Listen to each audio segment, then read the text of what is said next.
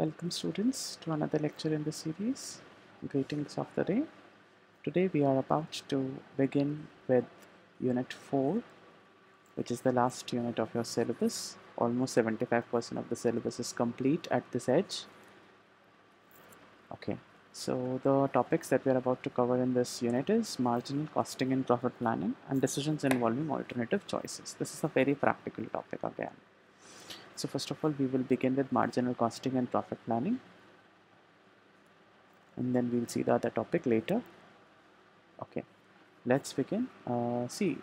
First of all, while we begin with marginal costing, we need to check out absorption costing and marginal costing both, because these are the main two techniques of product costing and income determination, that is absorption costing and marginal costing. So for a clear understanding of marginal costing, so it's better to be in clarity with absorption costing first of all, and then we can understand marginal costing. We'll differentiate between these two. So absorption costing, let's begin. This is the total cost or technique. This is the total cost technique under which total cost, that is fixed cost as well as variable cost, is charged as production cost. In other words, you can say that absorption costing, all the manufacturing costs are absorbed in the cost of the products which are produced. So in this system, factory fixed overheads are absorbed on the basis of a predetermined overhead rate based on normal capacity, and if there is any under and over absorbed overheads, they are adjusted before computing profit for a particular period. And here inventory is also valued at production cost, which includes fixed factory overhead and sometimes administration overhead also. Absorption costing approach is same as we used it in cost sheet. Absorption costing is a traditional approach and is also known as conventional costing or full costing.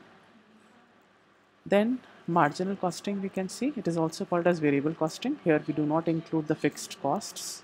It is an alternative to absorption costing. It is sometimes also referred to as direct costing. Under this technique, only the variable costs are charged to product costs and included in the inventory valuation. Fixed manufacturing costs are not allotted to products but are considered as period costs here in this method, and thus charged directly to P&L account of that year. Fixed costs also do not enter into inventory valuation. Both absorption costing and marginal costing treat non-manufacturing costs, that is administration, selling and distribution overheads, as period costs, or you can say in other words, these are not inventoriable costs. Okay. Now let us see product costs and period costs. It is important to understand the difference between these two terms here at this moment. It may be recalled that product costs are those costs which become part of production costs, and such costs are also included in the inventory valuation. Whereas period costs are the costs which are included in production cost and inventory valuation, and they are treated as an expense of the period in which they are incurred and are written off in the P&L account of that particular period. Administration and selling expenses are generally treated as period costs, and in absorption costing and marginal costing, product costs and period costs are different. Okay. Now let us see the meaning of marginal cost. It is the cost of the additional cost of producing an additional unit. Okay. It is the total of all variable costs. It is composed of all direct costs and variable overheads. CIMA of UK has defined marginal cost as the amount at any given volume of output by which aggregate costs are changed if volume of output is increased and decreased by 1 unit. Okay. So it is the cost of 1 unit of product which would be avoided if that unit were not produced. So an important point here that we need to note is that per unit cost remains unchanged irrespective of the level of activity. Let us understand this by example. Suppose a company manufactures 100 unit of a product per month. The total fixed cost per month is rupees 5,000 and marginal cost per unit is rupees 250. So total cost per month here will be marginal cost, or you can say variable cost per unit at the rate rupees 250 will be 25,000. Fixed cost added to it 5,000, so total cost is 30,000.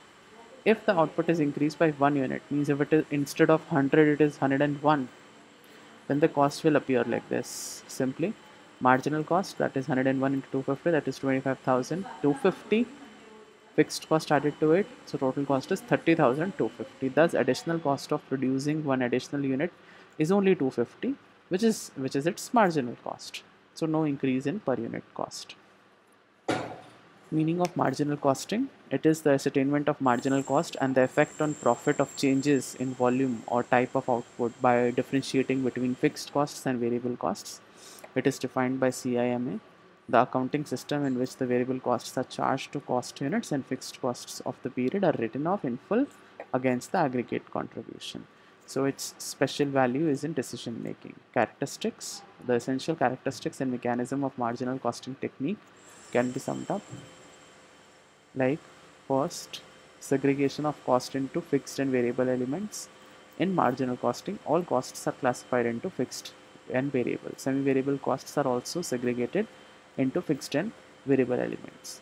Then marginal costs are product costs. Only marginal or variable costs are charged to products produced during the period. In other words, marginal costs are treated as product costs here, where fixed costs as period costs. Okay, they are charged to costing P&L of that particular period in which they are incurred. For valuation of inventory, the work in progress and finished stocks are valued at marginal cost only. For contribution, it is the difference between the sales value and marginal cost of sales. The relative profitability of products or departments is based on the study of contribution which is made by each of the department. Then pricing: in marginal costing, the prices are based on marginal cost plus the contribution.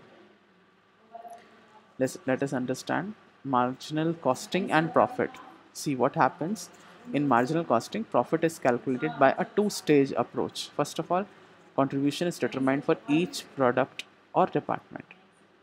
The contributions of various products or departments are pooled together, and such a total of contributions from all products is called as fund.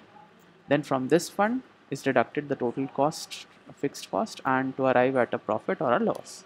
So it is important to understand that in marginal costing, fixed cost is not allocated or apportioned to various products. So here we can see sale of product A minus the marginal cost will give you the contribution. Same ways for product B, for C, we can obtain the total contribution, subtract the fixed cost from it, and we can obtain profit from it. Quite simple. Then further, the distinction between absorption costing and marginal costing. Treatment of fixed and variable costs. First of all, in marginal costing, only variable costs are charged to products. Fixed costs are treated as period costs and charged to P&L account of the period. In absorption costing, all costs, both fixed and variable, are charged to the product. The fixed factory overhead is absorbed in units produced at a rate predetermined on the basis of normal capacity utilization and not on the basis of actual production. Valuation of stock: in marginal costing, stock of work in progress and finished goods are valued at marginal cost only. Then in absorption costing, stocks are valued at total cost, which includes both fixed and variable. So the stocks in marginal costs are lower than in absorption costing because fixed cost is not included thereout. Measurement of profitability: in marginal costing, relative profitability of products or departments is based on a study of a relative contribution made by respective products or departments. The managerial decisions are thus guided by contribution. In absorption costing, relative profitability is judged by profit figures, which is also a guiding factor for managerial decisions. Okay, next we are about to study the income determination under marginal costing and absorption costing. The net profit under the two systems may be same or may be different, quite possible. So in marginal costing, profit is calculated in two stages. First, all contribution is calculated, and from the contribution we deduct the total costs to arrive at the net profit. Now let us see the difference in profit under marginal and absorption costing. Profits under two systems would be different because of the difference in stock valuation. Let us see the position in this regard. Production equal to sales when there are no opening and closing stocks. So P&L under absorption, marginal costing are the same. When opening stock is equal to closing stock, then also the profit or loss under the systems will be equal, provided the fixed cost element in opening and closing stocks is also same. Then production more than sales: when production during a period is more than sales, that is when closing stock is more than the opening stock, the profit as per absorption costing will be more than that of the marginal costing. Why? This is because in absorption costing, a part of the fixed overhead included in closing stock value is carried forward to the next accounting period in the form of closing stock.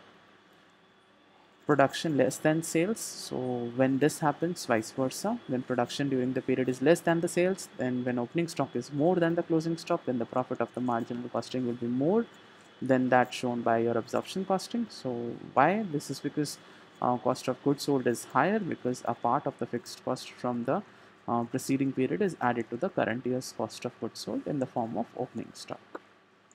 Let us see a question. SK and F company is currently working at 50% capacity and produces 10,000 units. At 60% working raw material, cost increases by 2% and selling price falls by 2%. At 80% working raw material, cost increases by 5% and selling price falls by 5%. At 50% capacity, working the product costs were rupees 180 per unit and it is sold at rupees 200 per unit. Unit cost for 180 rupees 180 can be found out like this: materials 100, wages 30, factory overheads 30, administration overheads 20, of which 40% is fixed under factory and 50% is fixed under administration. So we need to prepare a marginal cost statement showing the estimated profit of the business when it is operated at 60 and 80%. We are given at different levels. So 50% is given to us, we can take it from the question and we can calculate it for 60 and 80% accordingly. For 60 and 80% we need to calculate. So to begin with, we can see the values. We'll start from sales. We'll see the material cost, wages, variable factory overheads, variable administration overheads, and we can obtain the marginal cost by adding it. All these values are given in the question. We can find out the contributions by subtracting the marginal cost from the sales. Then fixed overheads, factory and administration, we can total it up and we can have total fixed cost as 22, and profit can be obtained by subtracting this fixed cost from the contribution. Quite simple. Same ways we can do that for 60% and 80%, but here the amounts can be calculated using the unitary method. Like we can show this to you. At 60% material cost, they are saying that 2% is added up, so it becomes 102, and for 80% it is added up by 5%, so it becomes 105. And same ways, at 60% selling price is reduced by 2, so 196 instead of 200, and at 80% it is 5% less, so it's rupees 190. And then factory overheads are also there, of which 40% is fixed and we can obtain it as rupees 12 per unit, and here the variable comes out as 18 per unit. Total factory overhead costs we can multiply by 10,000 units to obtain it as 1,20,000. At 60% fixed factory overheads per unit will decrease, that is rupees 10. At 80% it will further decrease to 7.5. Variable overhead per unit will not change but will increase in total when the production increases to 60 or 70%. Okay. We can calculate the administration overheads same ways. So we can see these prices, sales reduced, and we can check out the other prices as well. We can simply subtract the marginal cost from the sales to obtain this contribution, and we can subtract these fixed assets from the contribution to obtain this profit. So we can see it is slowly, the profit is decreasing at various capacities.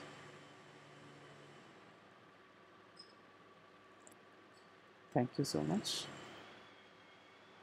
Take care, study well. If you have any doubts, you may write.